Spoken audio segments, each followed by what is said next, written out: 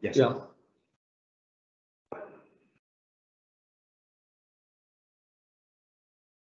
Good morning, ladies and gentlemen. Welcome to this industry day that we're arranging to talk about the import border controls that the UK is going to be bringing in next year. My name is Tom Smith. I'm a director in the Border and Protocol Delivery Group. We're part of the UK Cabinet Office, which is the central government ministry. You'll be hearing a bit more from me in a minute, but first I'm really pleased to introduce my Minister, Right Honourable Michael Ellis, QCMP, who will say a few words to you this morning. Minister. Well, thank you very much indeed, Tom, and good morning, everyone, and welcome to this industry day for the Central Europe region. And as Tom was saying, I'm Michael Ellis. I'm the Paymaster General here at the Cabinet Office, and that means that I'm the Minister in Her Majesty's government who is responsible for ensuring a smooth transition to the new trading arrangements between the United Kingdom and the European Union. That includes, of course, the implementation of the Trade and Cooperation Agreement.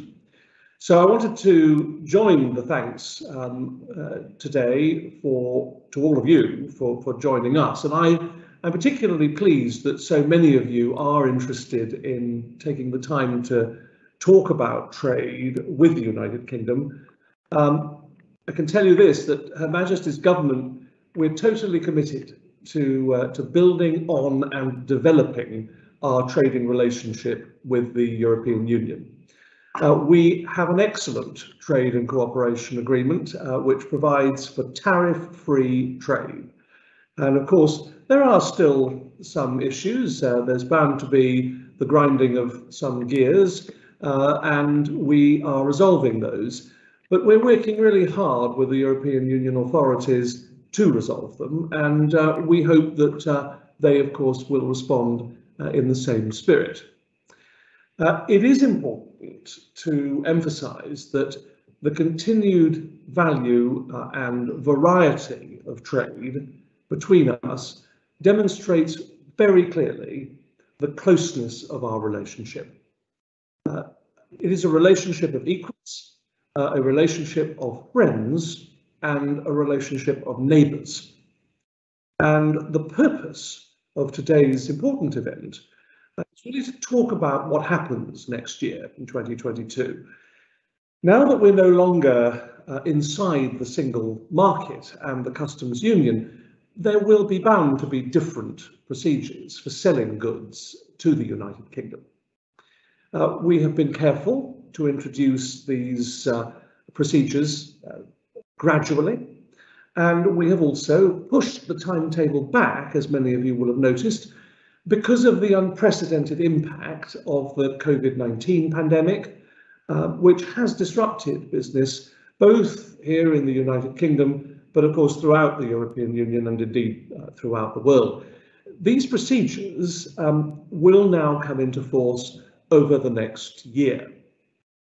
And we have therefore brought together today the full range of experts who can talk about these procedural changes and how you need to prepare for them. We're also going to talk today about our longer term plans for modernising the UK border with the development of a single trade window. You'll hear more about that later on. So please do take full advantage of the cast of experts that are going to be on this call that we've brought together today. And do ask questions if you need more clarity or more information.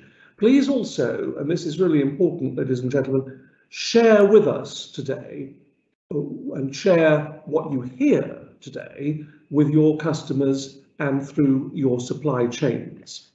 We've placed a comprehensive set of information also on our website.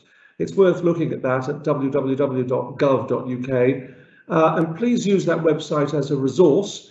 It'll help you get in touch with any follow-up questions that you might have.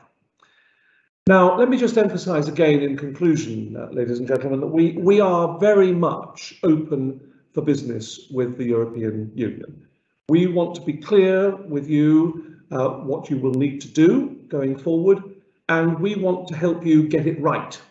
We want to ensure that the trade between us can continue to flow, and that's what today is all about. So thank you once again, everyone, for joining us today. I'm now going to hand back over to Tom Smith from the Border and Protocol Delivery Group. Tom.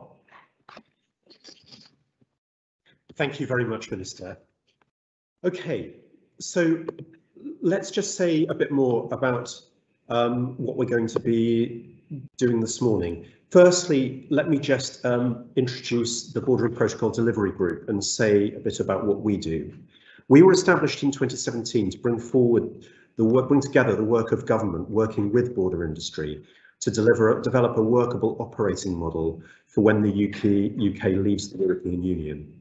We work very closely with border industry as well as with business more generally to ensure that the practical concerns of business are understood by the people who are making policy in government, and to make sure that business views are reflected in what we do. So we're very much looking forward to hearing your questions in today's session, because we do listen very closely and we do feed those views upwards so that they can be addressed. Particularly delighted to be talking today at this event for the Central Europe region, because trade with this region is so important to the UK. Before COVID-19, trade between the UK and Central Europe, so Poland, Austria, the Czech Republic, Hungary, Romania, Slovakia, Slovenia, Bulgaria and Croatia, was at record levels. In 2019, it was worth more than 63 billion a year, a 65% rise compared with 2010. We want to keep building on this, and we want to ensure that trade between the regions continues to rise. We'll be hearing more from our varied speakers today about import controls. We have a particular step-by-step case study showing the movement of auto parts from the EU to Great Britain. Obviously, trade between us is not just restricted to automotive and machinery sectors. As an example, in 2019, nearly £2 billion worth of food and live animals were imported into Great Britain from Poland alone. And I'm very grateful for colleagues from the Department of Environment, Food and Rural Affairs who have joined us today to talk in particular about what our requirements will be in terms of sanitary and phytosanitary checks. And I'd like to encourage you to use this session to ask any questions that you have.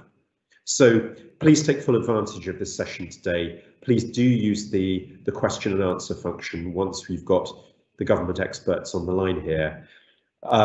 Thank you to you all for coming. Thank you to my colleagues for joining us. And I will now hand over to my colleague, Natasha Draycott, who will take you through the remainder of this event. Thank you. Thank you, Tom. As you can see from the slide, sorry, just having some issues with sound, thank you. My name is Natasha Draycott and I also work for the Border and Protocol Delivery Group, and I work for the Border Industry Engagement and Business Readiness team here. So I appreciate that you'll all be keen to get to the detail of today's event, and I will be handing over shortly to my colleagues from HMRC and DEFRA to run you through that detail. But first of all, I just wanted to go through a couple of slides before we start the event. So on the next slide, we do have a few ground rules there, is what we've called them. Basically, just to say, please do keep asking your questions throughout this event using the Q&A function. We've got lots of colleagues online available to answer your questions. So they will be answering as we go along, and we'll also have a Q&A session at the end of the event as well. So please do use that function in today's event. Also, just to say that after the event, we will be sending a copy of the slides to everyone who is registered today. We'll also be uploading a recording of the event to gov.uk, and we'll also share a Q&A document in the coming weeks. So if we go to the next slide, here's a copy of the agenda for today. So this is displayed in UK time, but it does give you a feel for who will be presenting today. So we're going to have presentations from UK government departments, including HMRC, DEFRA and BAYS, and then we will move into a case studies section followed by Q&A. So if we go to the next slide, we do have a quick ask of you before we get into the detail of today's event. So we have a few readiness polls throughout the event, and we would like you to fill these in on Slido, please. So I've just pasted the link in the Q&A. So if you can follow that link or use your smartphone to follow the QR code, or if you go onto Slido and type in the hashtag BPDG, all those manners of accessing the polls will get you to our survey today. So if we go to the next slide, this is the first question that we have today, which is, have you moved goods between the EU and GB since the 1st of January 2021? And you'll see that there are 4 different options there for you to choose from. So I'll just give you a minute to fill that in. And whilst you're looking at that, if we go to the next slide, this is a summary slide which shows the key dates for import controls next year. I won't go through this slide in detail because our presenters will be talking through these dates later. But just to say that when we do send the slides around to you later, this is a really useful summary slide. So then if we go on to the next slide, please. So before I hand over, we do just have one more question on Slido, which is, which of the following statements best applies to you or your business? And this sort of assesses your knowledge at the start of this event. So hopefully, if you are unsure about any of the procedures, this event will be helpful to you to understand more. So I will now hand over to my colleague Claire from Her Majesty's Revenue and Customs to talk through the details of customs procedures. Thank you, Claire.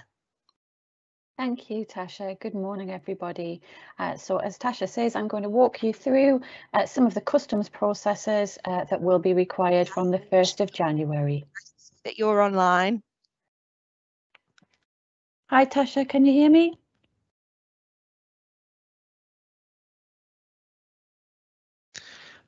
Hi, Claire. Yeah, if you carry on. You can. Thank you. Thanks, Kyle. Kathleen, if you could move to the next slide. So here's an overview of the current position and the look ahead towards the 1st of January 2022. Since the 1st of January 2021, there has been an ability to make a delayed declarations. That's for both UK and EU traders. This process allows importers of non-controlled goods from the EU to make an entry into their own records and follow that with a supplementary declaration up to 175 days after the date of that import. And at that point of the supplementary declaration, either the importer, the UK importer, or an agent must be authorised for supplementary declaration processes. A recent change on the 1st of October is that exit summary declarations, also known as safety and security declarations, are required on all exports from GB to EU that are not covered by a full export declaration. We did have a waiver in place on empty pallets, containers and roll-on, roll-off transport, but that has ended since the 30th of September. And you can find out more information about e-access declarations on gov.uk. And we do come on to that in a little bit more detail. But looking ahead, from the 1st of January 2022, importers or their agent, and if you are an EU trader not established in the UK, you will need to use a UK established agent. You will need to be approved to use any simplified procedures, such as that entry into declarants records followed by a supplementary declaration at the point of import. And from the 1st of July 2022, entry summary declarations will be required on all imports moving from GB to EU. Next slide, please, Kathleen. So let's talk a little bit about those entry summary declarations in more detail. There is currently a waiver in place for goods being imported, but as I've said, from the 1st of July 2022, a full declaration will be required. Those declarations are required at consignment level, and it is the carriers who have the responsibility to ensure the ENS is submitted, although a third party may lodge the declaration with the carrier's consent.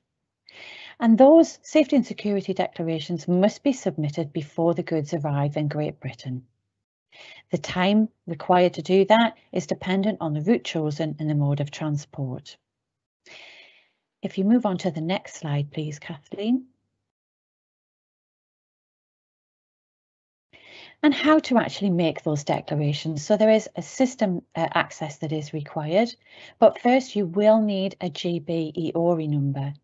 And just a quick recap on GB EORI numbers. They are available. They are usually handed out within 10 minutes online. They're really, really quick, but it is a gov.gateway access required to get that. And you can find out more information on gov.uk about GB EORIs. You do not need to be established in the UK in order to get a GB EORI. So if you're needing to make ENS declarations, you will require some system accesses. You will need to access the Safety and Security GB service.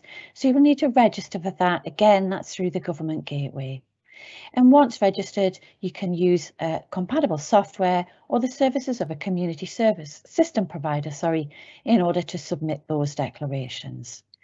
And we've provided a link, and as Natasha said, you will be receiving a set of these slides, and those links will be live to use within those slides.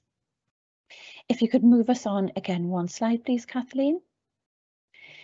And I mentioned safety and security exit summary declarations. So they have been required from the 1st of January, but there was that waiver in place for empty pallets, containers and modes of transport being moved under a transport contract and on all roll-on, roll-off movements of goods.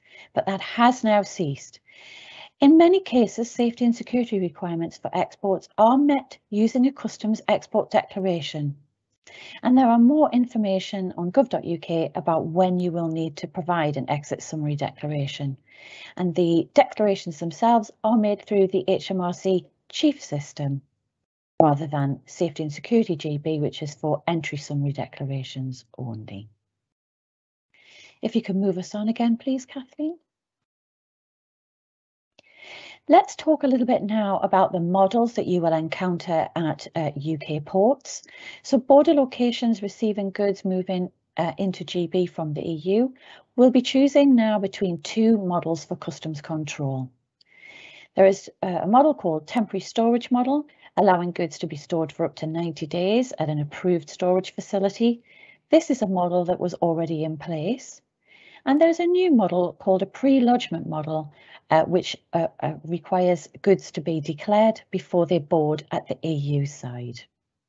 And you can find out a list of border locations that will be using the Goods Vehicle Movement Service to support that pre-lodgement at gov.uk. Again, there's another link. I apologise, there are a lot of links, but they're very useful. And we'll be talking a little bit more about the Goods Vehicle Movement Service in a short while. If you can move us on again, please, Kathleen. So just to talk a little bit about temporary storage, that's one of those models.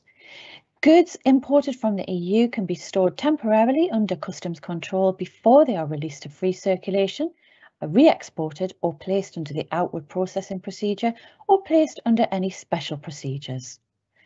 From the 1st of January 2022, an inventory system will be required for all temporary storage facilities, including those storing non-EU goods. If you can move us on another slide, we'll talk a little bit more about pre-lodgement. And this is where the Goods Vehicle Movement Service is being introduced, because it will support locations where pre-lodgement is required from the 1st of January 2022. And the ports that will be adopting GVMS will be ports where they don't have room for that temporary storage facility, for example. So as I said, you can find a list of ports that are adopting GVMS. That list is live now and will be continued to be updated as ports continue to develop their models. So the Goods Vehicle Movement Service has been live for goods moving under transit into GB since the 1st of January 2021, but it will be used for both imports and exports, including those under transit from the 1st of January 2022. GVMS allows the link of multiple references into one single goods movement reference at the frontier. So that means that the haulier at the EU port before embarking on the journey will present a single goods movement reference to the carrier, and that will be validated before they onboard. It also allows for the automation of Office of Transit function, marking the entry of goods into GB customs territory. That one's been live since the 1st of January. If you could move us on another slide, please, Kathleen. So just to recap on the fact that GVMS is currently live for transit movements. So goods moving under transit between EU and GB from the 1st of January 2021, a transit MRN has been required and entered into GVMS to create a goods movement reference. But from the 1st of January 2022, export and import declarations under transit will be using that process. If you can move us on again, please, Kathleen. So Goods Vehicle Movement Service is a new system. In order to use GVMS, both UK and EU hauliers will need to register, and they will need to do that on a government gateway account. To get that, they also need a GB YORI, and as I just mentioned earlier, that is available for both UK and non-UK established businesses. And in order to access GVMS, you can register for the service now and get used to the service requirements. There are additional software requirements, and we've noted those here. If you move us on again, please, Kathleen. And here's a customer journey. The GVMS import route from EU to GB. So before moving the goods, the haulier or the logistics firm will apply for and receive a GB YORI number, register for GVMS. You can create a GMR, that's the goods movement reference number, up to 28 days before the movement of the goods. And then before arriving at the EU place of exit, the haulier will use that GMR and upload any additional information such as vehicle, trailer reference and additional goods movement reference numbers, and then that will be validated by the carrier at the point of embarkation. And as you can see, when you're crossing, during the crossing, the haulier will check the system to make sure that the GMR has been either validated for goods to move straight on or for the goods to be sent for a check. And you'll see there at the traffic light symbol that will allow the haulier to identify what their journey route is at disembarkation. And once the goods are cleared, that automatic message is sent back to the importer who made the declaration on chief as well. So that just shows you how it all links together and what the journey will be like.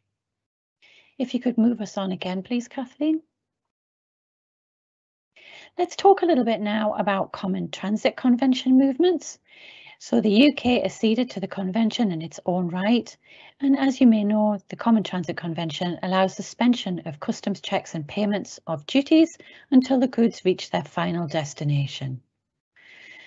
Under CTC, there are 3 distinct customs functions: Office of Departure, Office of Transit and Office of Destination. And many of those Office of Departure and Destination functions can be completed at a customs office, or if you're an authorised consignor or consignee, they can be completed at your place of business. If you move us on again, please, Kathleen. We've got some common errors here that we have been seeing during 2021, although we are noticing that the errors are dramatically reducing as people get used to moving goods through transit. But it's worth noting here that hauliers not ending movements at Office of Destination or authorised consignee locations will mean that the guarantee is not released, and that can cause problems for your overall guarantee levels. It's also been noticed that hauliers not completing an Office of Transit on entry into GB can again cause problems as it is not legally compliant. You must not present the GB EORI, but you must present the correct information. If you move us on again, please, Kathleen. Here are some further transit errors to avoid. Some transit movements are being closed before the goods leave the EU. So UK consignees are closing movements on the National Computerised Transit System before they receive the goods. Again, this is not legally compliant and is causing some movements to close before the goods enter the UK. There have also been noticed that there are inconsistencies between goods, transit declarations and import declarations. It's very important that your paperwork is correct. There should not be any discrepancies or errors. Next slide, please, Kathleen. And two more transit common errors. Declaring the wrong office of departure.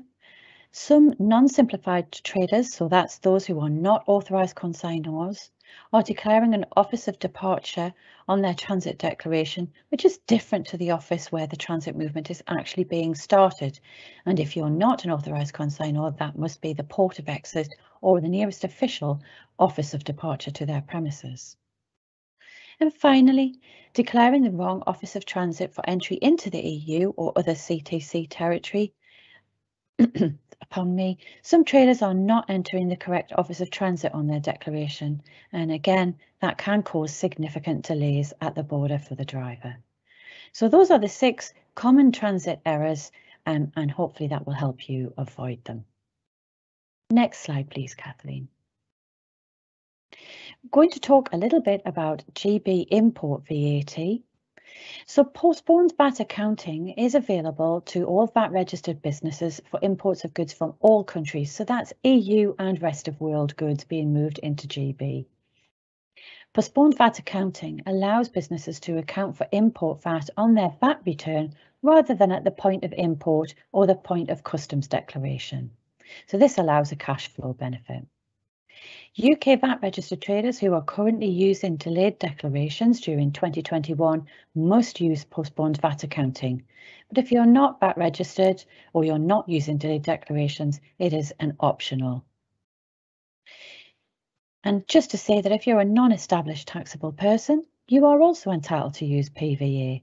In order to import goods into the UK, a non-established taxable person will need to hold that GB EORI and instruct an agent to make the customs declaration on its behalf.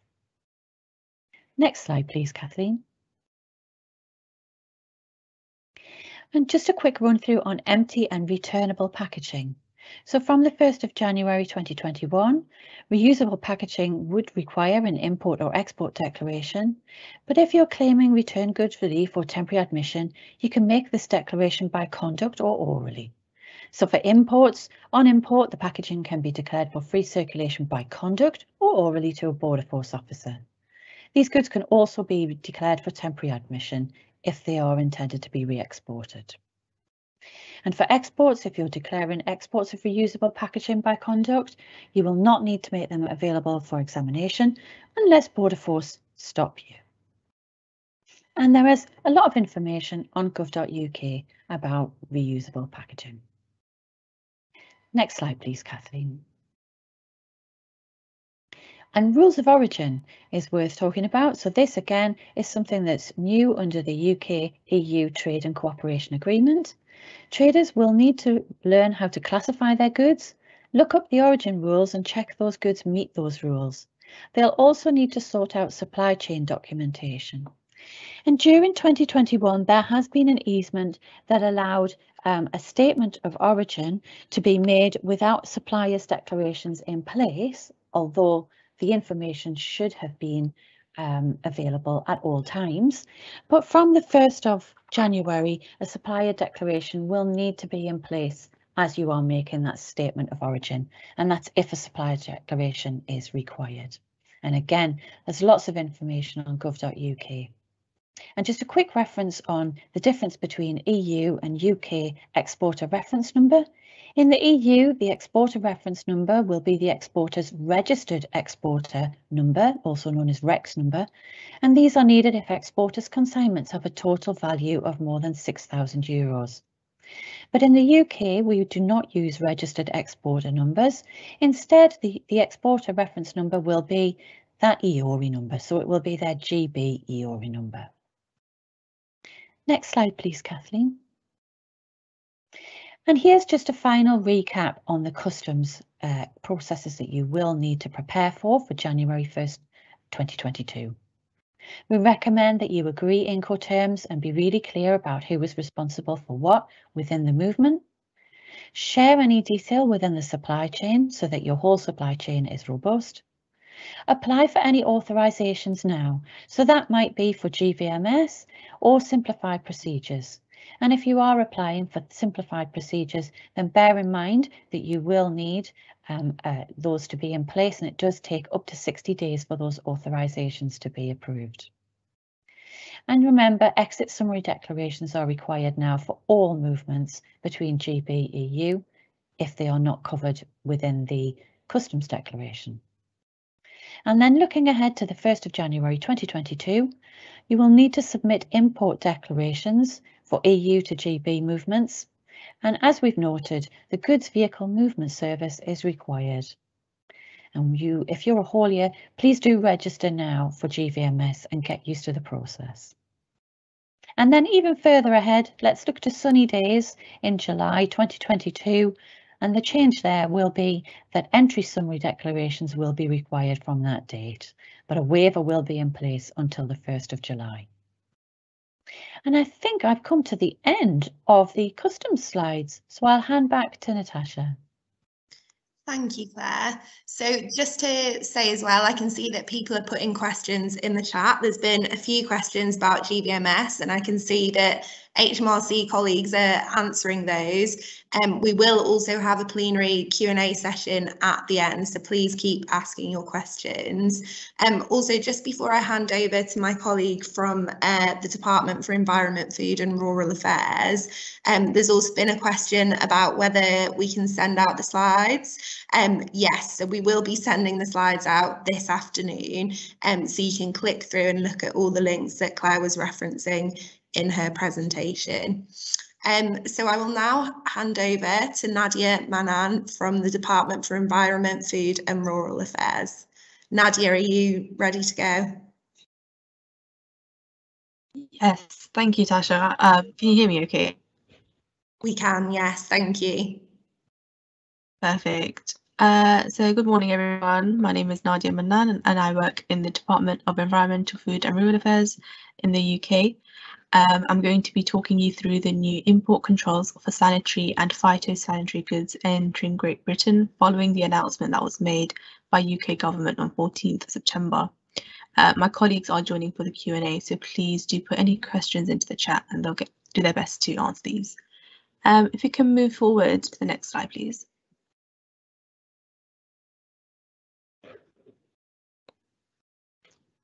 Next slide, please.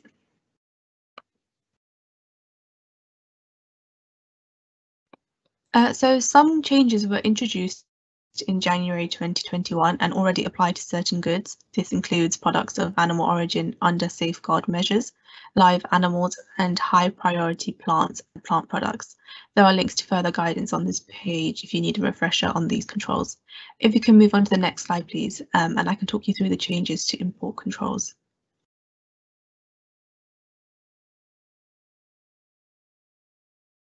So I'll now give you a brief overview of future import controls, which will come into force next year, before talking in more detail about IT systems, health certification and marketing standards. From 1st January 2022, products of animal origin, animal byproducts and high-risk food not of animal origin will need to be pre-notified. Pre-notification for all regulated plants and plant products will also be required. Notification should be made by your importer in Great Britain using the Import of Animals, Food and Feed System, or IPAFT, which is a new IT system for notifying the authorities in Great Britain. From July 2022, there will be new requirements for export health certificates for products of animal origin and animal byproducts. The requirement for phytosanitary certificates will be extended to all regulated plants and plant products and not just those which are high priority. They will also be subject to physical and identity checks at border control posts. Sanitary and phytosanitary goods will also need to enter Great Britain through an appropriate border control post to enable physical checks. However, physical checks of live animals will continue at places of destination until notified otherwise. Can we move on to the next slide, please?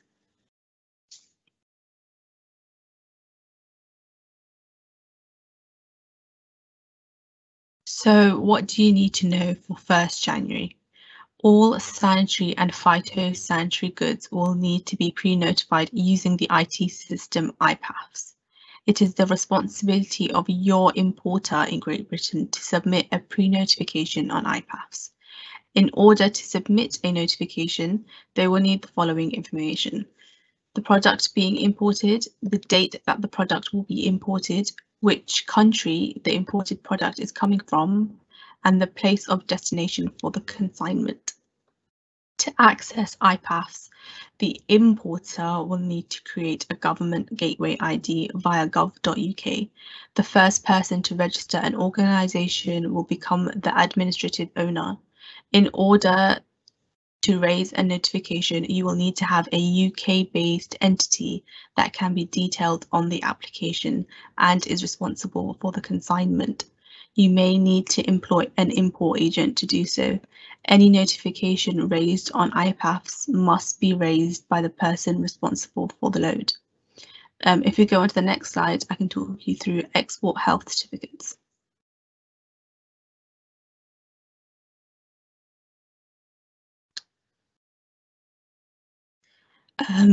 So export health certificates will be required from July 2022. It is the EU exporter's responsibility to obtain the export health certificate, which will be issued to you by the competent authority in the country from which you are exporting from. A certifying officer authorised by the competent authority must complete the official certificate. So this could be an official veterinarian or official inspector as defined by the relevant EU retained legislation. The EU exporter must send an electronic copy of the health certificate to their importer in Great Britain. The original must be presented with the goods to the border control post. Your importer in Great Britain must upload the electronic copy of the certificate to IPAFS as part of the pre-notification process. Any official sanitary and phytosanitary documents that are required to accompany the health certificate will be specified on the relevant health certificate. Other documentation may be required depending on the commodity, such as a catch certificate for marine caught fish. Model health certificates are available on gov.uk, and you can use these to check the specific requirements for your commodity. I must stress that these are examples of the certificates. The real certificates will be issued by the relevant competent authority in your country. There are more details about how these certificates are filled in on the link at the bottom of the slide. If you cannot identify an appropriate health certificate, you should speak with your importer in Great Britain and check gov.uk for an import licence. If there is no import licence available, you will need to complete an IV58 form and send it to the Animal and Plant Health Agency. There are links available on this slide for further information, so please do look through these. Can we move to the next slide, please?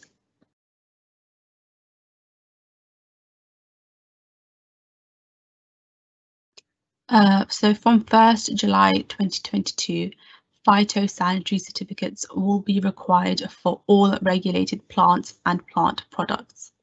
A phytosanitary certificate is a statement from the Plant Health Authority that the consignment has been officially inspected, that it complies with the legal requirements for entry into Great Britain, and that is free from quarantine, pests and diseases. The phytosanitary certificate will need to be obtained from the Plant Health Authority in the country where the supplier is based. The inspection for the phytosanitary certificate must take place no more than 14 days before the consignment is dispatched, and someone in the inspecting plant health authority must sign the phytosanitary certificate within the same 14-day period. You'll need to upload a copy of the phytosanitary certificate on the import IT system Peach if you need to pre-notify your consignment. Can we go to the next slide, please?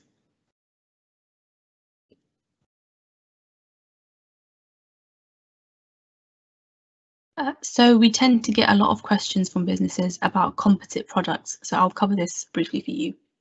To clarify what I mean by composite product, these are food products that are intended for human consumption only.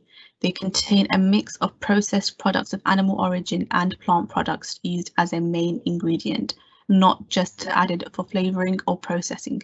To give you a few examples, that could include a ready lasagna, pork pies, or mayonnaise if it contains more than 50% egg. Composite products must follow the stage requirements for products of animal origin. So they will require pre-notification from 1st January 2022, and from 1st July they will require health certification and to arrive at a border control post. However, there are a few exemptions. Goods are exempt if they contain less than 50% processed animal product, no meat product, and they meet the requirements set out in legislation outlined on this slide. If your goods contain any meat product or more than 50% animal product, it must be pre-notified using IPAFs. It must be accompanied by an export health certificate and follow the phased approach set out for products of animal origin. If you're not sure if this applies to your product, there is detailed guidance, including a composite product decision tree available on the Animal Imports file sharing link, which you will find at the end of the presentation. Can we go to the next slide, please?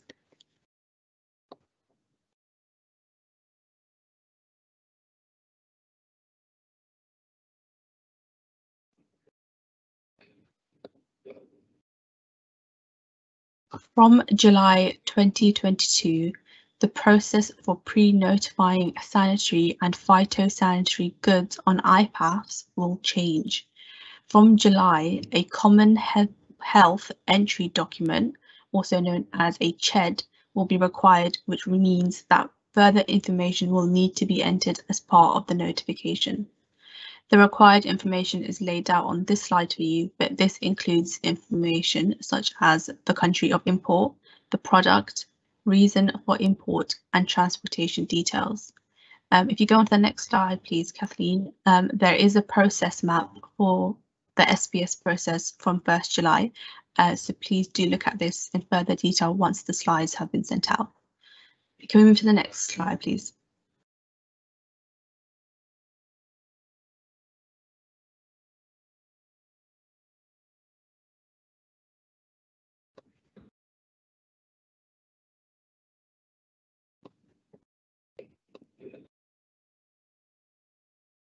So moving on, there are some changes being implemented for products transiting through Great Britain. From January 2022, animal products transiting through Great Britain will need to be pre-notified on IPAFs before entry. Before the goods leave the country, they will need to be notified to authorities. Plant products will need to be accompanied with a signed declaration stating that the goods are under phytosanitary transit. There is no requirement to pre-notify these goods. From July 2022, consignments transiting through Great Britain will require an export health certificate and must enter and exit through a point of entry with an appropriately designed border control post. Can we move to the next slide, please?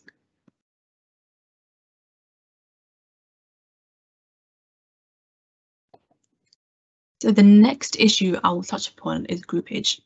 By this, I mean the commercial grouping of multiple consignments within a single sealed trailer or container. There are 4 models that have been developed for importing groupage loads from the European Union into Great Britain. These include the consolidation hub method, whereby different consignments are brought together at a single approved premise. The certification takes place for all individual consignments by the certifying officer. Grouped consignments are loaded and sealed before they leave for onward destination. The second is a sequential or single model, which facilitates pickups from multiple sites. Certification takes place at each site. A seal is applied to the overall load at each pickup point, removed and replaced at the next pickup. This method is reliant upon a certificate of non-manipulation. There is also the linear or multiple pallet model, which is designed to facilitate pickups from multiple sites, with certification at each collection point in the chain. This requires pallet level sealing. Sealed pallets are added to the means of transport and the individual seal number on the pallet recorded on the export health certificate. There is no requirement for a certificate of non-manipulation with this model, but it does require the presence of a certifying officer at each collection point. All models may be used in conjunction with each other as long as general principles around sealing and certification remain. For example, traders may wish to blend the linear model with the consolidation hub method. The key with the mixed hybrid approach will be ensuring full traceability of all products entering Great Britain. We will be sending out links with further information once these have been updated to reflect recent changes. Can we move on to the next slide, please?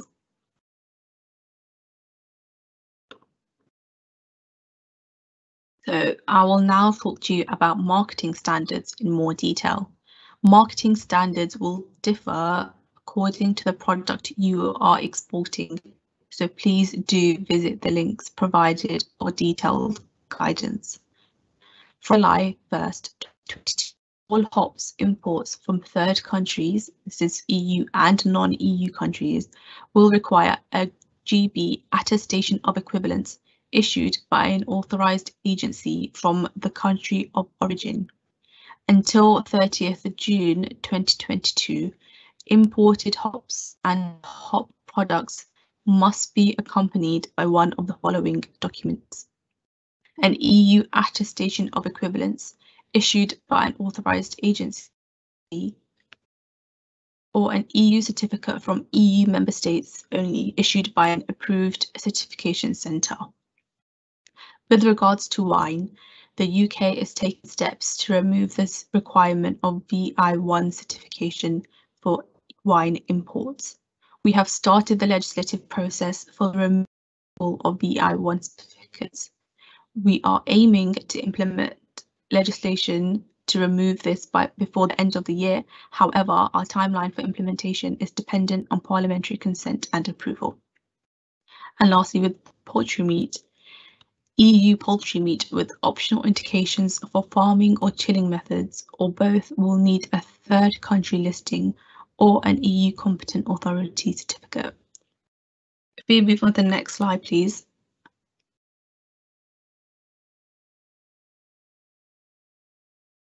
So you may also need to be aware of upcoming controls for organic product and food labelling. From 1st July 2022, organic products imported from the EU to Great Britain will require a certificate of inspection. You will need to use the interim manual GB organic import system to do so. If we can go to the next slide, please. And lastly, in terms of food labelling, you have a little longer to make the necessary changes. For any pre-packed food placed onto the UK market after 31st September 2022, a UK-based food business operator or UK importer address on the food will be required. Labelling rules apply once the food is placed on the market rather than when it's imported. Therefore, food information may be corrected following import, but before the food is placed on the market in the UK. Over-stickering is an acceptable method of correcting information, but an over-sticker must not obscure or cover mandatory information, for example, the date mark or the lot mark. If you go to the next slide, please. So this concludes my presentation today. Many thanks for your attention. There are lots of links on the slide for further guidance, so please do look through these if you have any further questions. Please also put your questions in the chat for my colleagues, and I will now pass you back for the rest of the presentations today. Thank you very much. So as I said, please keep asking your questions in the Q&A chat bar. I can see that lots of different questions are coming in and our presenters are answering those, so thank you very much. I'm now going to pass over to another BPDG colleague, John Winterburn, who's going to talk through Kent and the short straits. So John, if you're able to come online, then we will do that presentation, please. Thanks, Natasha. Can you hear me okay? We can, yes, thank you. Excellent. Morning, everyone. So as Natasha said, my name is John Winterburn. I work within the UK Border and Protocol Delivery Group in the Contingency and Locations team. This morning, I'm just going to spend a few moments just going through some of the details in regards to our inland border facilities. So can we have the next slide, please? Thank you. So focusing on Kent to start with, the inland border facilities in and around the Kent area. So we have Ebbsfleet, Sevington, Dover, Dover Western Docks and Stop 24.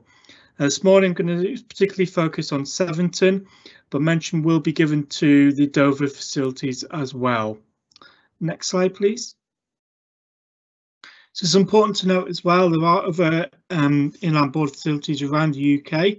So there's a site in Warrington, Northwest, Holyhead, just in Wales, Birmingham and North Weald as well. Next slide, please. So as mentioned, I'm going to focus on Sevington to start with. So from January 2022, all Kent Short Straits traffic requiring checks will be directed to Sevington. After the full inbound checks come into effect, traffic will continue to go to Sevington. And as the Dover sites, which I'm going to speak about in a moment, go live, they'll become available as well. So some of the checks that are going to be completed at Sevington include CITES checks, ATA carnets, traffic management, Office of Destination and Office of Transit compliance checks, as well as border readiness checks. Stays at the site in Sevington are limited to 2 hours. And an IBF app is available for drivers that have smartphones. This will help get them processed on site as quickly as possible. They can also use the service to tell HMRC in advance that they're attending an inland border facility, because the goods that they're moving are either going to an office of departure or office of destination, are covered by an ATA carnet or need a CITES permit, as already mentioned. Next slide, please. Thank you. So some of the departments that are currently on site at Sevington include HMRC and Border Force. They'll be later joined by colleagues from DEFRA, DVSA, as well as the Port Health Authority as well. So currently the capacity at Sevington is just over 1,095. However, the site is evolving with changing requirements, therefore that actual number may not be realised. Currently within the IBF there's 550 holding spaces, 300 contingency freight management spaces and 245 spaces in swim lanes. Now it's important to note that should Sevington be closed for any reason, drivers will be advised of the closure and be redirected to another available site. And as mentioned earlier, these sites including Ebbsfleet, North Weald, Warrington and Birmingham. Next slide, please. Thank you. So finally, just to touch on the other future sites for Kent. So there will be a Dover inland border facility. That's a further HMRC site that's been developed at Dover with the aim of coming online for the end of 2022. This site will act as a location for both inbound and outbound transit of goods to and from the UK.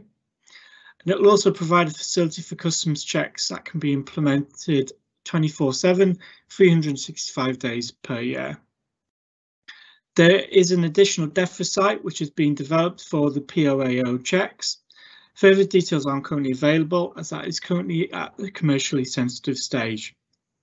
And finally, there is an additional deficit which is being considered for small animal checks. Again, this is in the early stages and more information will be provided closer to completion on that site. That is the end of my slides for this morning. Thank you for listening, and I'll hand you back to Natasha. Thank you. We're now going to hear from BAYS. So I think my colleague Claire is on the line to talk through the UK CA marking. I am Natasha, and can you hear me okay? I can, yes, thank you. Perfect. So as Natasha says, my name is Claire McKee, and I'm from the Department of Business, Energy and Industrial Strategy. And I'm going to talk a bit today about the UK CA mark. And to briefly introduce the UK CA mark, it is the conformity assessment mark for the new UK's regulatory regime. Next slide, please.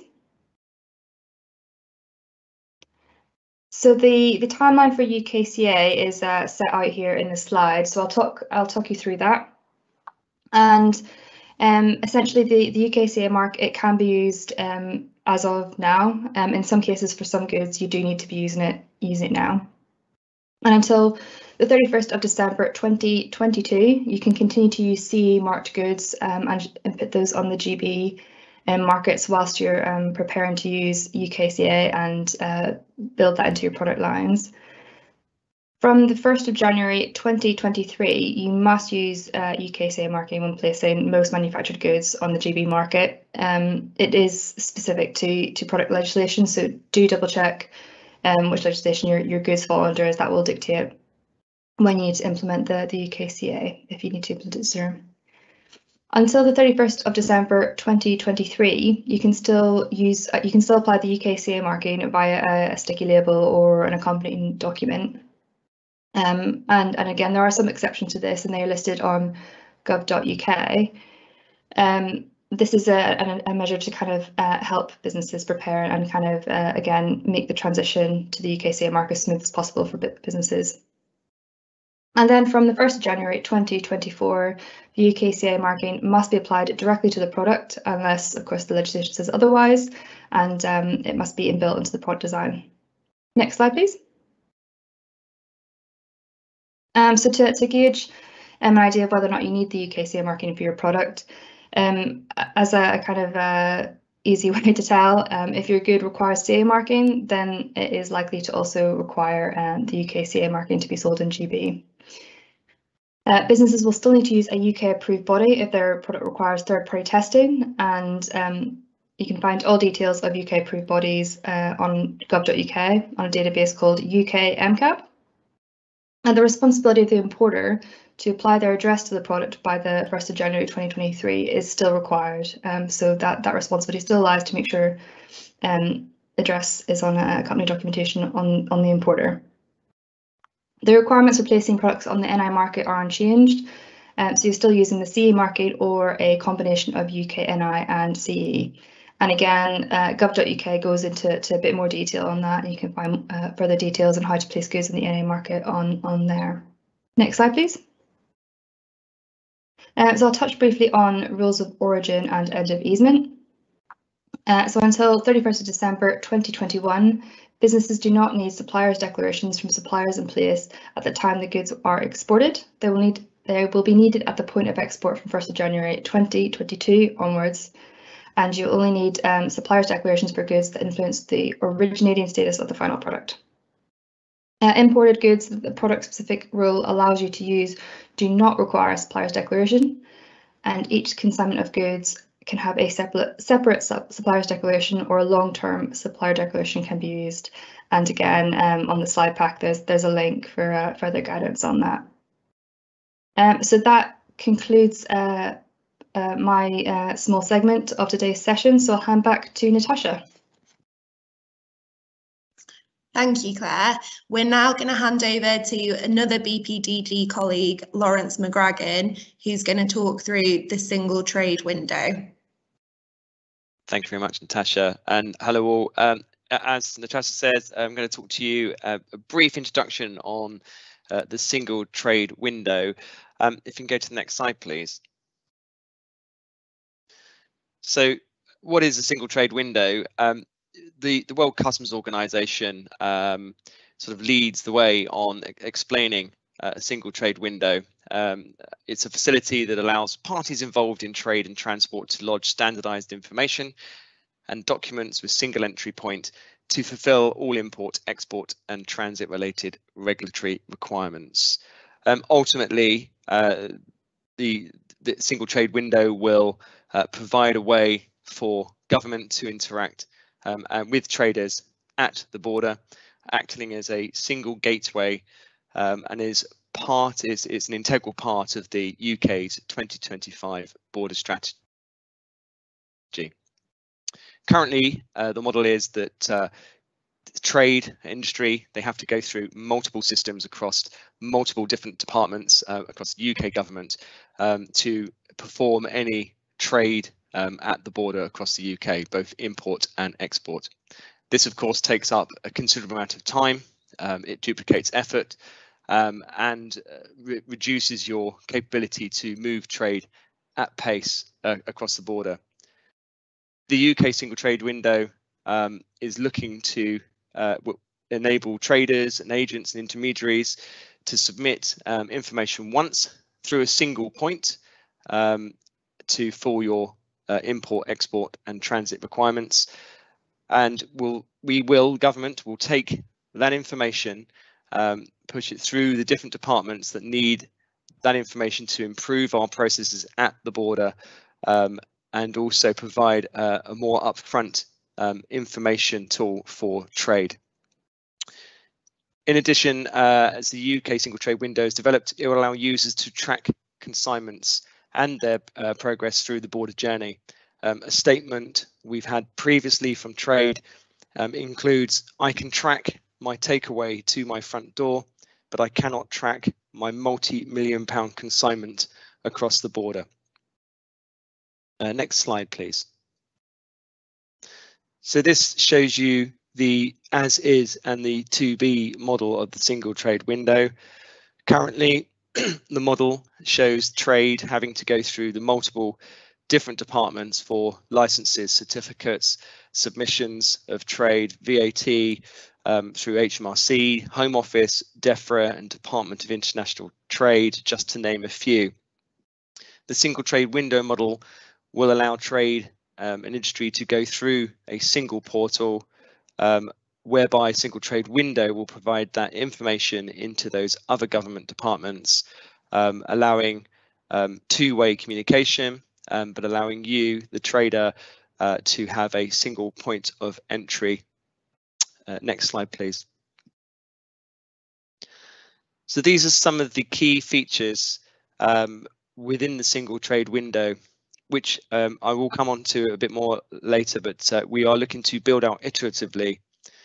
At the border, pre-border, there'll be a single sign-on for users going through a single portal rather than having multiple sign-on through front-end and back-end systems across government. At the border, there'll be a greater visibility of goods moving across the border, both from a trader's point of view, but also for government. And then post the border, you'll have end-to-end supply visibility, greater data, and therefore ability for us to identify ways to improve the service design, and make sure that you have clear step-by-step guidance provided to you, where we can improve and iterate the services going forward. Also, we'll be looking to provide data dashboards, open API to allow you industry to sort of innovate, and provision of data for other government departments, namely Home Office and Border Force and DEFRA, to improve our targeting regime at the border, allowing legitimate trade and freight to cross unhindered. Next slide, please.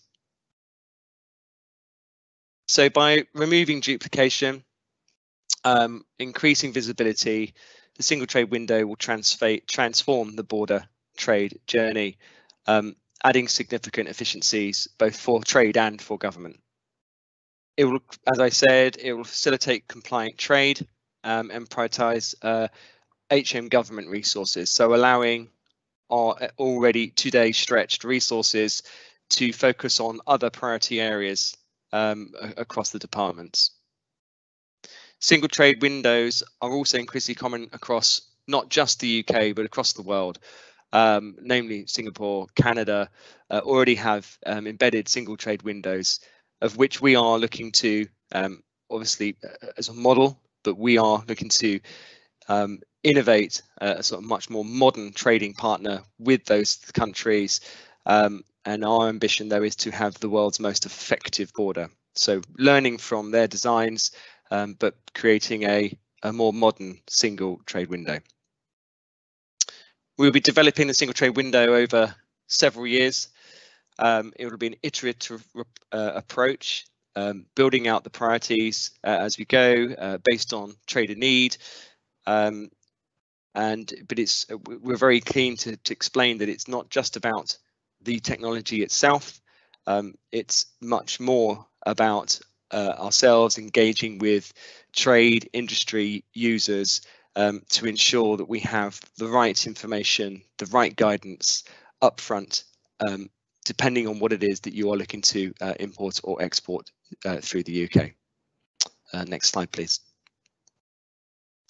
So on the guidance piece, we have already started delivery on the single trade window guidance service known as Check How to Import or Export Goods. This can be found on gov.uk, and it's been tailored to be as accessible and as intuitive as possible based on your needs. It takes you to specific guidance based on your either commodity code lookup, search, whatever it is you're looking to import or export, and allows you to find the most up-to-date guidance across the departments. So specifically, we're looking here at check duties and customs procedures for exporting goods, which has already been well established by the Department of International Trade. If you'd like to have a look at the single trade window guidance service, in fact, we'd encourage you to. There is a link within these slides which will be shared with you post this event, and we'd very much like for you to become more involved in shaping and designing a single trade window. Again, if you have interest or have any further questions outside of this forum, please feel free to use the email address at the bottom of this slide to make contact. And we are keen to work with trade throughout the journey over the next several years to develop this service. Thank you very much. I think I'm handing back to Natasha. Thanks, Lawrence. I'm now going to go over some case studies. So we've had the presentations from government departments, and I'll now spend a little bit of time going over a series of case studies before we move on to the Q&A session. So we do have a series of case studies prepared for today's event, and we actually have 8 in total. I appreciate that's quite a lot of information, and don't worry, I won't be going over each of these 8 case studies in detail, but we will be sharing the slides after the event. So the intention is that you can take these away and then study them at your own pace. The purpose of bringing these together is to illustrate the end-to-end movement, EE to GB, and to show what each actor in the supply chain needs to do at various stages throughout the movement. So that's really why we're presenting these case studies today. So just to quickly go over the case studies that I'll be presenting. The first one will be exporting auto parts from Bulgaria into Great Britain, and that's split into a January 2022 and a July 2022 movement.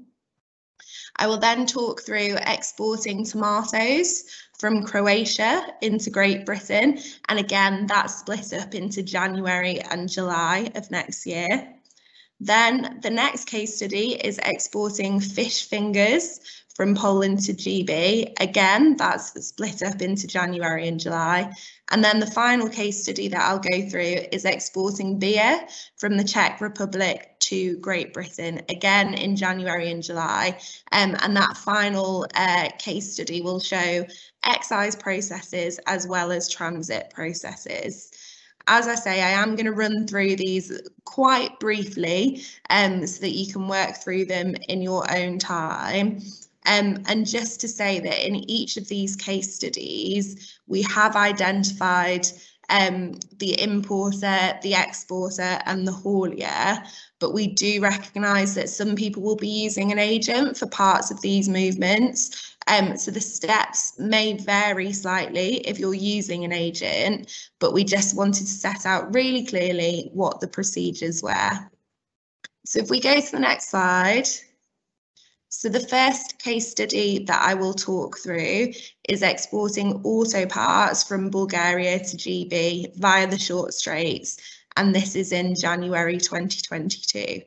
So on the next slide, we have a list of all the registrations and systems for each person in the supply chain. So you'll see on that slide that we have the EORI requirements. So in this example, Damien is the EU exporter, so he needs to apply for an EU EORI number. Claire is the UK importer, so she needs a GB EORI number. And then the haulage company has both the EU and the GB EORI number so that they can use border and customs systems both in the EU and in GB. Also, if you're moving goods through a port that operates the pre-lodgement model, then the haulage firm will need to register for GVMS. You can see that in that slide, there's more information and different links to click on. So again, please explore those links when we send the slides around after the event. So if we go to the next slide, so this is the first of our step-by-step slides, and I appreciate that it's quite difficult to read. There's a lot of information on there, and it's maybe not the prettiest slide in the world, but it does have a lot of useful information in there, and we have broken down step by step what each person needs to do in this movement. Again, just to say, in this case, the exporter is responsible for the export and the importer is responsible for the import. Again, just to reiterate that that may change slightly depending on whether you're using an agent or an intermediary. So I won't do this for every slide, but I will just talk through sort of step by step on this movement for January, moving auto parts into GB.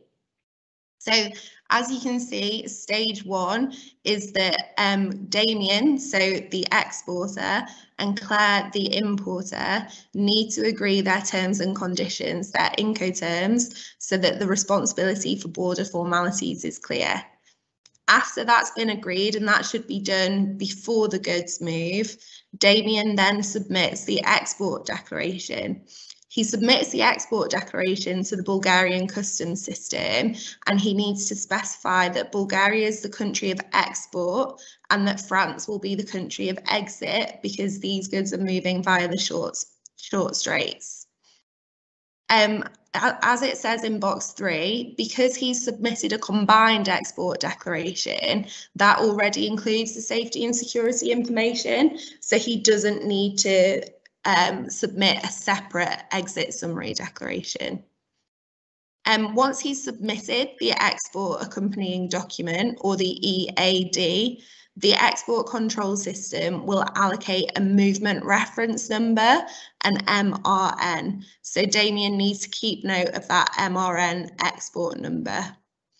At the same time, because this movement is to a GB port or terminal that uses the pre-lodgement model, Claire is pre-lodging her import declaration, and this must be done before the haulage firm moves the goods to GB. So she submits this declaration using Chief, which Claire ran through earlier, And this again produces another movement reference number, which she then gives to the haulage firm. So I'm now at box 6 on this slide. So the haulage firm then uses the Goods Vehicle Movement Service, GVMS, to input the import declaration. So they create what's called a GMR number, which stands for Goods Movement Reference, and that links the MRN for the GB import declaration and the intended vehicle and crossing detail. So this GMR contains the MRNs for all the goods the driver is carrying. So if the driver is carrying goods to different destinations apart from Claire's, then that will contain the MRNs for all of those movements. So the GMR then proves that all the necessary declarations have been made, as the MRNs are only generated once the declaration has been pre-lodged. The GMR is presented as part of the check-in at the border, and then the vehicle and crossing detail can be updated if that's changed at all from when the declaration was made. So at box 7, the haulage firm provides the driver, who we've named Joe in this example, with the movement reference numbers for the export declaration and then the goods movement reference number for the import declaration. And Joe then proceeds to the port or tunnel in France. At the port or tunnel in France, the MRN is scanned by the carrier, and when the truck embarks on the shuttle or ferry, the export is discharged by the carrier's IT system, which communicates with the French customs system. And there's a link on the slide there in box 8 to further guidance on French procedures and systems. So moving on to box number 9, Joe also provides the import GMR to the carrier at check-in, and the carrier's systems link in with HMRC systems in order to check at the point of check-in that the GMR is valid. And what that basically means is to check that the declaration has been lodged, and the driver won't be able to board if the GMR is not valid. So then moving over onto the other side of the page at box number 10, when the truck embarks on the shuttle or ferry, the export accompanying document is discharged, and the Office of Exit in France notifies the Office of Export in Bulgaria via the Export Control Service that the goods have left the EU. So at the same time, the GMR is checked remotely, and if the goods require inspection, GVMS will return a held status, and that message is then communicated to the driver. So if the goods do require an inspection, the driver will need to go to an inland border facility or IBF for the checks to take place. In this example, the consignment isn't selected for a control, and Joe drives to Claire's warehouse. So now we're looking at box 13, and Claire has received the consignment, so she can now make any updates to Chief that are needed. So for example, the time of import, if that changes compared to the information she previously submitted. This declaration must be updated to arrived by the end of the next working day. And in box 14, you can see that prior to import, Claire checked and confirmed that this is a zero tariff journey, so she doesn't need to pay any tariffs on this consignment. As the goods are subject to 20% VAT, Claire is VAT registered, and she can use postponed VAT accounting to account for the import VAT, and this is then paid quarterly. Claire has also registered for a duty deferment account, which means that if she imports goods regularly, she can make one payment a month through direct debit instead of paying for individual consignments. So that's the walk through the first case study, and as I say, I don't intend to do that for all 8 of the case studies, but hopefully that was helpful. So if we move on to the next slide. So the second case study in your pack is the same example, exporting auto parts from Bulgaria to GB by the short straits, but in this example, it's July 2022. So on the registrations page, you will see that in addition to the registrations mentioned previously, the haulier also needs to register for S&S GB, and that's so that they can make the entry summary declaration, which will be required from the 1st of July 2022. So on the next slide, which again is the step-by-step walkthrough, we've highlighted where there are differences, and this, in this case, the difference is that the entry summary declaration needs to be submitted, so that's highlighted in the boxes there for you. So if we move on to the next case study. So what we're looking at now is exporting tomatoes from Croatia to GB via the short straits. And again, we've moved back to January 2022.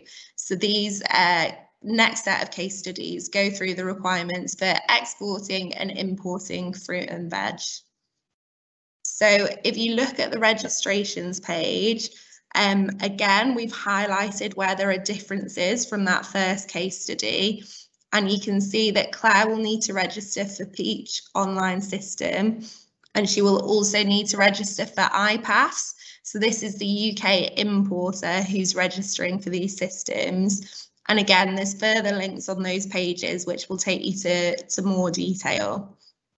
Just to flag as well, in the grey box on the left-hand side, EU-based businesses cannot register for IPAFs.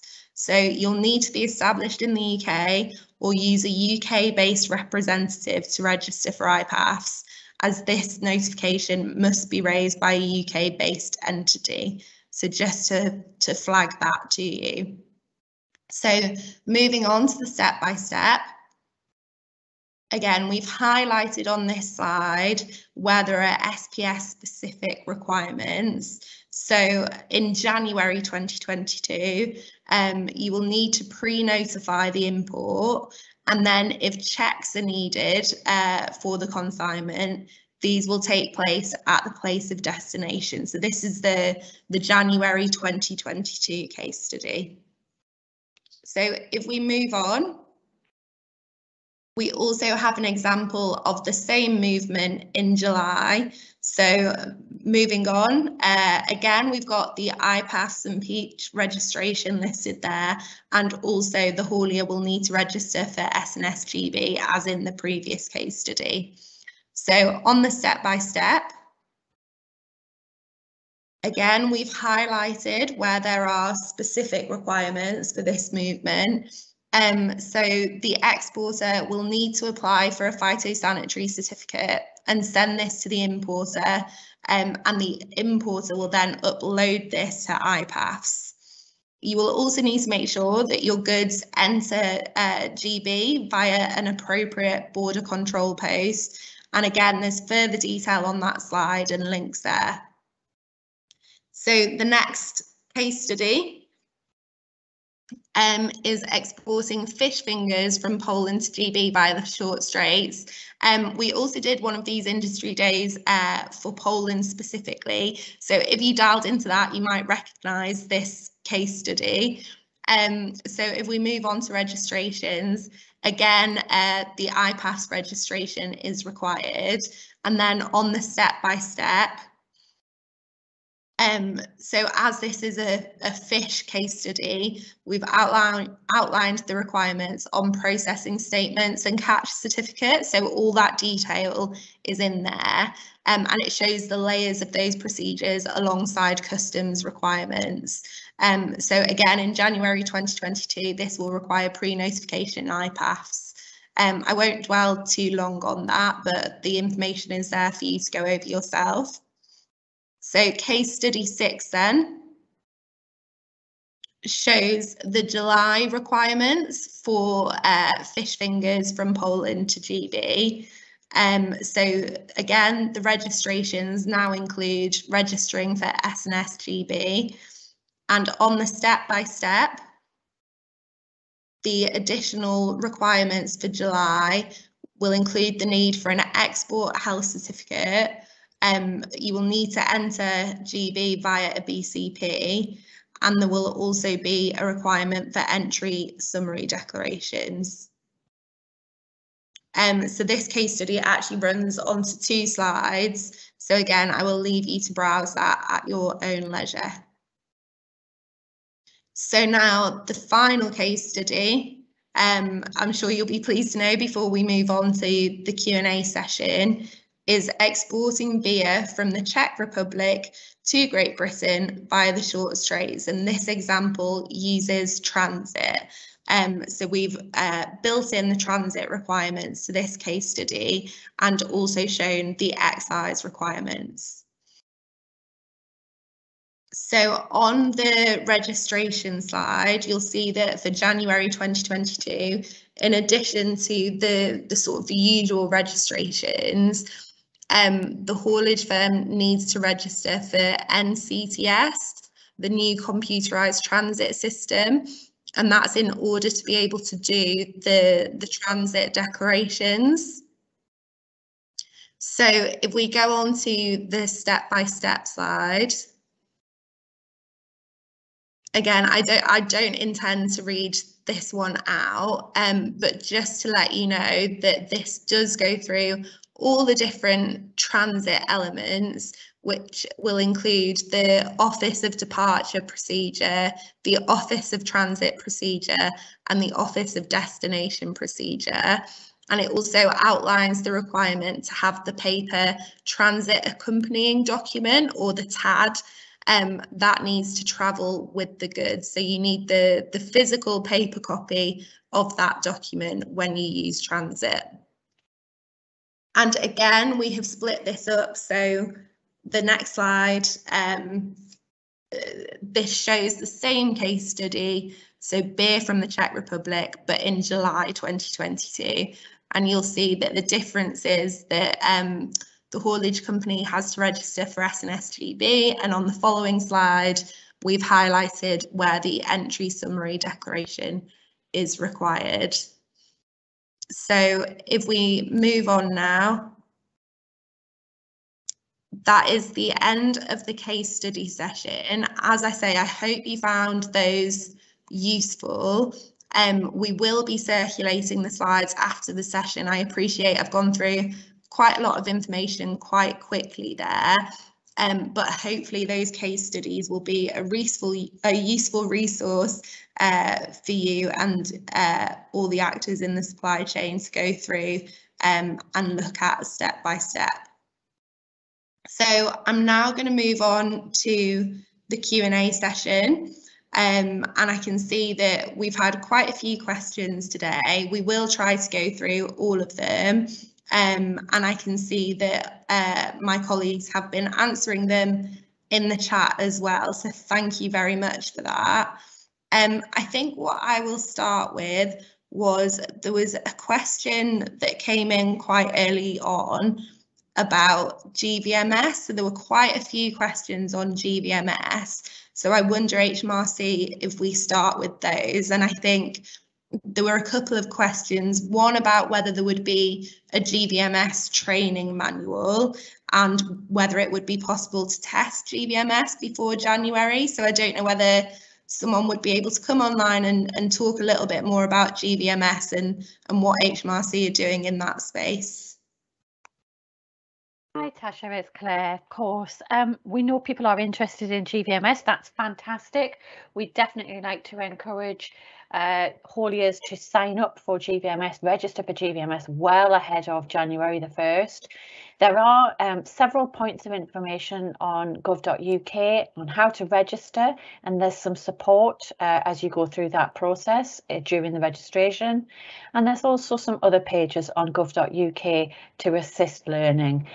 There is a lot more information coming out, and I'm afraid you're going to get bombarded.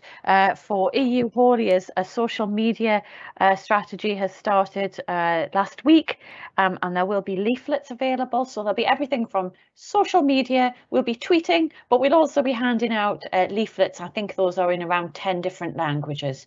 So there's lots of places to get information, but we would encourage actual registration of the service so you can start familiarising yourself with what it looks like. Thanks, Claire. And then there were a couple of sort of more specific questions on GBMS. There was one that I saw that you'd gone back on two-factor authentication. So I don't know whether you can chat a little bit about that. And then also a question saying, can we register for GVMS on behalf of a carrier and validate via MRN instead of them? So I just wondered if you could talk a little bit about intermediaries and GVMS.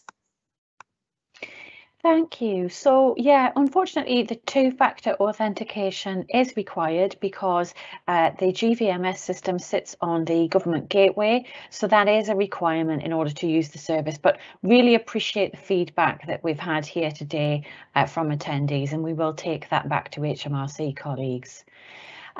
In terms of whether you can register for GVMS and use it on behalf of a haulier, absolutely, yes, you can do that. In fact, we anticipate that a lot of people will be doing this in the back office for a haulier who is actually driving the goods. And again, the gov.uk points of information that we've provided do give you some more information about who can access and why. And just to say that that doesn't make you liable for the import declaration. So just to confirm that registration for GVMS and use of GVMS does not make you liable for the actual customs import declarations. Thanks, Claire. I'll move on now to EORI numbers. We had a question that said, can a GB company get an EU EORI number for delivery to the Republic of Ireland? So I just wondered whether you could talk a little bit about EU traders and hauliers applying for GB EORIs and in what circumstances they might need that GB EORI number. Yeah, absolutely. So, so you can apply for an EU EORI number, and you should do so within the first country that you are landing those goods, and then that EU EORI number is valid for movements right across the EU. And you can find out more information on EU sort of websites and points of interest than you can on gov.uk. But gov.uk is very clear on the GB EORI, and I think this is worth emphasising because we have had some questions at other events on this as well. So you know, you can apply for a GB EORI even if you're not UK established, and you will need that GB EORI if you're making any kind of customs declaration in the UK, if you're making an entry summary declaration or an exit summary declaration, if you're making a temporary storage declaration, or making a customs declaration for temporary admission. For all of those reasons, you'll need a GB EORI. But also, as well as that, if you're acting as a carrier for transporting goods by sea, inland, waterway or air, if you're acting as a carrier connected to the customs system and you want to get notifications regarding the lodging or amendment of those entry summary declarations, and also if you're established in a common transit country where the declaration is lodged instead of an entry summary declaration or is used as a pre-departure declaration. So there are lots of reasons that you may need a GB EORI even if you are an EU trader or haulier, and you can do that at https. Sorry, I'll just give you the gov.uk address. It's at www.gov.uk//EORI, and that's all lowercase. And you can do that online, and it usually takes around 10 minutes. The maximum it will take is around 5 days if we need to make any checks. So hopefully that's helpful for people thinking about those pesky EORIs, Natasha. Thanks, Claire. That was really helpful. And again, that gov.uk link that you just mentioned, gov.uk/EORI, we will be sort of publishing those links as part of the slides that we will send to everyone after this event. So if you just missed the gov.uk links that our presenters are talking about, they will all be included in that pack, which you will receive this afternoon. And sort of on that note, there was a question saying, could you issue guides explaining clearly and easily for hauliers how we will operate between EU and GB from the 1st of January? So I think one of your colleagues, Claire, came back and sent the link to the hauliers handbook, which I think would be a good place to start on that question. But just to let the audience know that everything we've spoken through today, including handy links to sort of step-by-step guidance, will be included in the information you will receive this afternoon. I don't know whether HMRC have anything to add So that one, I think the Hauliers Handbook probably about covers that. So I'll move on to packaging. So there was a question about oral declarations for empty reusable containers and about hauliers refusing to take that on because they're afraid they'd get stuck at customs without paperwork. HMRC, I don't know whether you have anything to say on that, but oral declarations are permitted for empty reusable packaging at the moment. Is that right, Claire? That's absolutely right, Natasha. And the gov.uk page, sorry to keep banging on about these pages, but they are useful. So the gov.uk page contains more information. And if you're moving that recyclable, reusable packaging through a GVMS using port, then the haulier needs to select, it's quite easy, needs to select the by conduct or oral declaration within the creation of the GMR, and that is all they need to do. So it is very straightforward, and we would encourage you to look at the gov.uk pages just to have that confidence that you're able to carry that out. Thanks, Claire. So then just to move on to a rules of origin question and EUR1 certificates. So the question was, we're exporting goods into the UK which are valued over €6,000. We have a REX number. Do we need to issue the EUR1 origin certificate? And I think one of your colleagues came back and said that that certificate's not required, but I just wondered whether someone could talk that over for a minute. So that is correct, and I think it's my colleague Mike who's very capably answered that in the chat. An EUR1 is not required. The exporter needs to make a statement of origin on their commercial documents, and that's where they quote their REX number. And that can all be found in the guidance that's both available on EU and UK sides. And don't forget, you may have a REX number, but that's not the case for GB exporters under the rules of origin. They will only have an EORI. I think that's worth reminding people about. Thank you. And then a question that has just come in. What reference should the haulier put into GVMS when the importer is using CFSP EIDR? So that's Customs Freight Simplified Procedures and Entry into Declarant's Record are the acronyms for the audience, not for you, Clara. We love those acronyms, Natasha. So I can tell you that, again, when you're creating the GMR, it should be the GB EORI that is used in those cases for CFSP EIDR, which you got spot on, Natasha. And that is validated against the authorization. So in other words, if the CFSP authorization is valid, that is fine. If it is not, it will be flagged and the GMR will be an invalid GMR. Thank you. And sort of talking about authorisations, there was a question about solar PV modules being imported into GB, but basically the question was, what will change on the 1st of January 2022 compared to 2021? And I think the main thing to say is that you won't be able to do delayed declarations without authorisation at that point. Is there anything else correct. to expand on that point? That's quite correct, Natasha. And so importantly, that delayed declarations allowed traders up to 175 days in order to complete the supplementary declaration. So that is removed and we move to the full import authorisations, or those simplified authorisations. So if you are authorised for simplified procedures, you are still able to complete an entry into declarant's records or a frontier declaration and then complete the supplementary declaration. But the difference is you need to be authorised for those at the point of import rather than after the import has been done. Great, thank you. I think that brings me to the end of the customs questions for now. Is there anything else you wanted to bring out at this stage, Claire, before I move on to the SPS questions for our DEFRA colleagues? No, thank you. I think we've covered a lot in the questions today, and thank you to all the attendees for those really good questions. Please keep them coming in. Great, thank you. So moving on to questions for DEFRA colleagues. I did see that a question came in, I think whilst I was going over the case studies, saying why Peach and not iPaths from the 1st of January 2022. Would someone be able to talk that one over?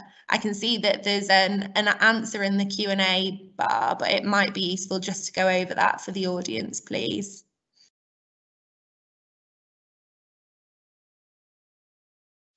Hi, good morning. I don't believe we have anybody from Plant Health with us this morning. So I found that information on the gov.uk website, and I don't have the knowledge to talk to that in detail. Okay, no problem. But in general, my understanding is that plant products will eventually be notified on iPaths, and that it's a work in progress, and until it actually becomes available, people need to continue to use Peach.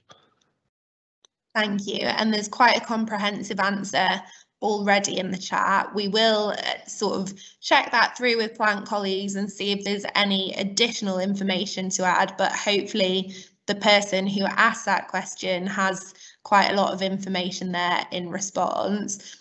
So just to cover off the other plant question that we had through, which was, can you please clarify if regulated or regulated and notifiable plant products require pre-notification from the 1st of January? And the answer to that one, sort of as per the Q&A bar, is that just regulated and notifiable goods will require a pre-notification from the 1st of January 2022. So I hope that covers off that question. I wanted to move on to systems now. So there was a question saying, when will iPaths be fully functional? Not all models are currently working. Would someone from DEFRA be able to speak to that one, please? Hi, it's Angela Cooper. I don't think the question's quite clear enough, so I'm not too sure what the different models mean in the question, so I'll try and answer the best I can. So for the 1st of January, the journeys in iPaths are ready to go and have been ready for about 6 months. So if you select an EU country in iPaths, it will take you through to create the shortened notification process. If you choose a rest of world country such as Australia, then it will take you through to create a CHED. So that's ready to use now. So as soon as you need to start notifying from the 1st of January, the system will automatically know which notification to create. Now we're still building the functionality for the 1st of July, and we are hoping for that to be ready to use in the training environment by next February. But we will come out with further communications to let people know when that's ready to use.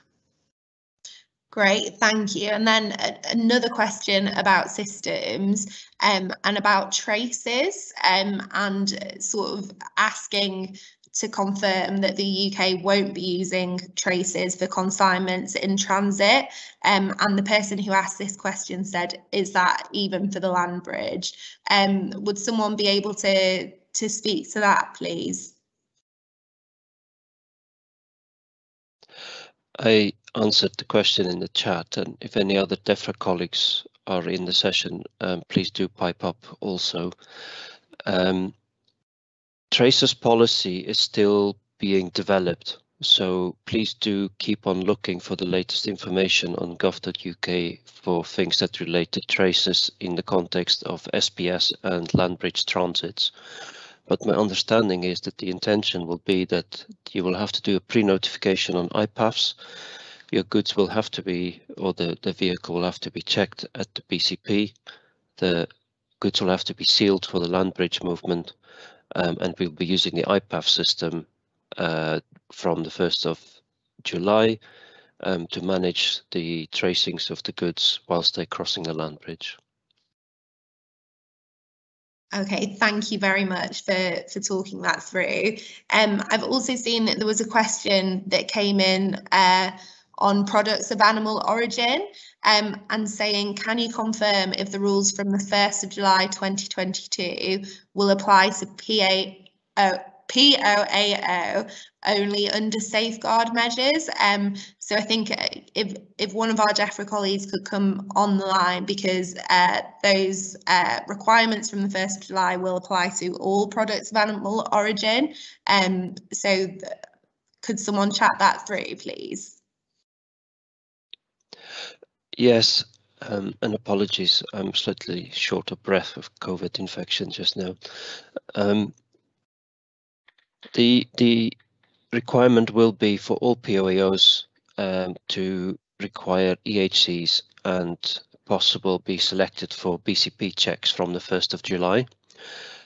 Once again, further information on this particular scenario will become available over time, and people must please keep looking for new information in this space.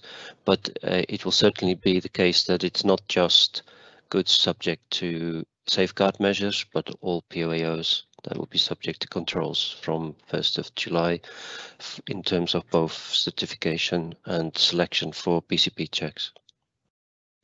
Thank you. And sort of while I've got you on the line, I saw that you answered another question in the chat, and this one was about export health certificates, and saying, will the EHC be applicable for a product if the product is for human purpose but also for animals purpose? So I think the questioner was asking, would you need 2 different health certificates for the different purposes? So you did answer that in the chat. I just wondered whether you could go over that as part of this session, please. Yeah, this one probably bears a bit more of a discussion, which is not so easy to do in the chat. By and large, the rule of thumb and the principle is that if the goods are produced as products intended for human consumption, you need to use the appropriate certificates that cover the human health as well as the animal health aspects of those goods. If you produce those goods in a premises which produces products intended for human consumption, but at the point of export you then decide it is not required for human consumption, then you would technically have to then export that good under the ABP product, because ABP controls take over at the point where a product is no longer intended for human consumption.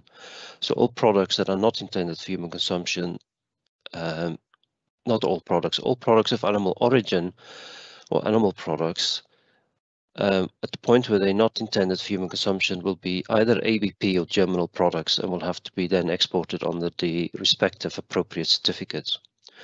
However, if you export a batch which is intended for human consumption, but your receiver in GB decides to take part of that batch and divert it for a purpose that is not for human consumption, then the whole batch can be exported as fit for human consumption, and the part of the batch after arrival in GB may then be repurposed or designated for an alternative use in the animal feed chain, for example. Great, thank you very much for going over that. That's quite a complicated one, so appreciate your answer on that one.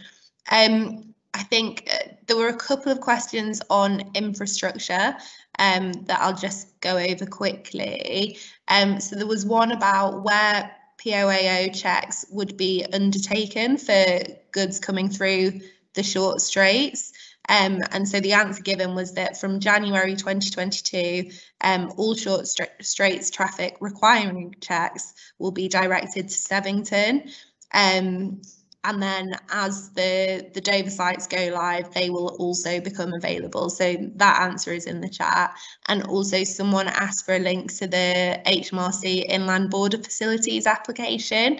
And I can see that that has been shared as well. And we'll make sure that that's shared as part of the Q&A document that we send out after the event as well. I don't know whether there's anything further that any of our presenters would like to talk through or emphasise today before we wrap up the session. But I think that's been quite a comprehensive Q&A session, so thank you very much to all of you for answering those questions. Okay, if there's nothing further, then if we move on to the next slide, please, Kathleen. So just to say that we do have in the pack sort of further information which is linked to on that slide.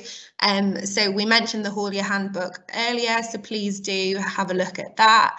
I've also put the website address there where we have recordings of our previous events like this one, and where the recording from today's event will also be uploaded. So please do make use of all the information that we'll be sending to you today.